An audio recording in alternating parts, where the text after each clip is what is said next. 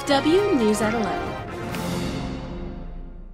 Good evening, Dallas, and thank you for tuning in to DFW News at 11. I'm Jillian Crowder. And I'm Bridget Faust. Tonight we will be taking an inside look on how North Texas is expanding opportunities for its young citizens, with growing industries and advanced programs to create a brighter future for them.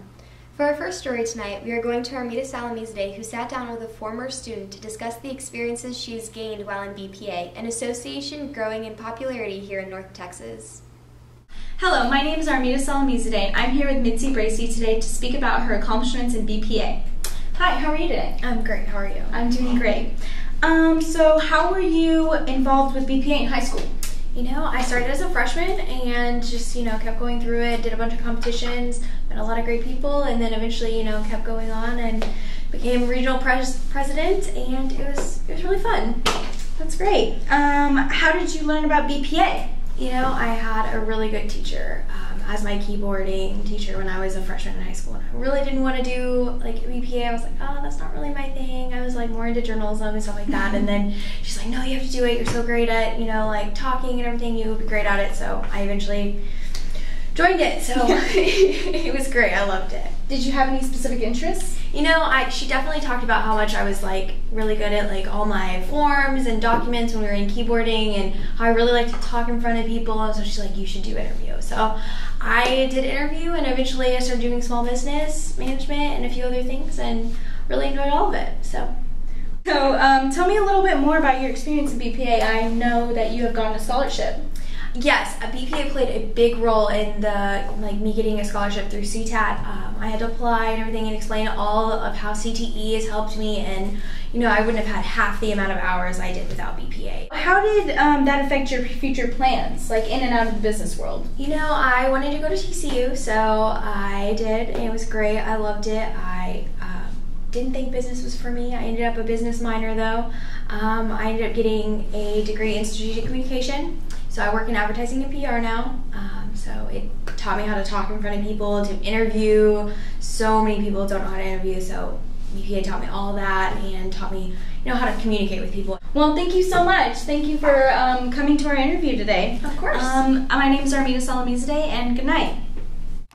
Miss Bracey's success story is one of many that got its start in BPA, and we thank her for sharing it with us. And now to Sarah McLean, who sat down with the Mayor of Euless to talk about its new developments. Hello, I'm Sarah McLean, and today we're here with Linda Martin, the Mayor of Euless, and we're here to talk about the development of Glade Parks, which is a 200-acre mixed-use development that's been developing over the past few years. Starting off, when was this project first approved by the city? It was originally approved back in 2004 when the land was finally purchased by a small developer. The original owner of the 200-acre property was primarily one family, and they were always resistant to selling until they found one they were very comfortable with. Pursuant to that, two other smaller landowners there also sold their property. However, then came the recession, and the project went bankrupt. It was purchased out of bankruptcy somewhere around 2012 by Iron Point Investments, a subsidiary of the Bass Brothers, and that's when it began. How long until the entire project is complete? We really don't have a completion date because it's being built in phases. We started with phase 1, which were the urban lofts, phase 2, which was the housing, phase 3 began the retail, and this is only the northern portion of Glade Parks. The whole southern portion still remains to be developed. And lastly, are there any future plans to expand Glade Parks more than it already is? The southern part of Glade Parks will continue to be developed, the area along 121. The back side of that property will have what we call Glade Park South.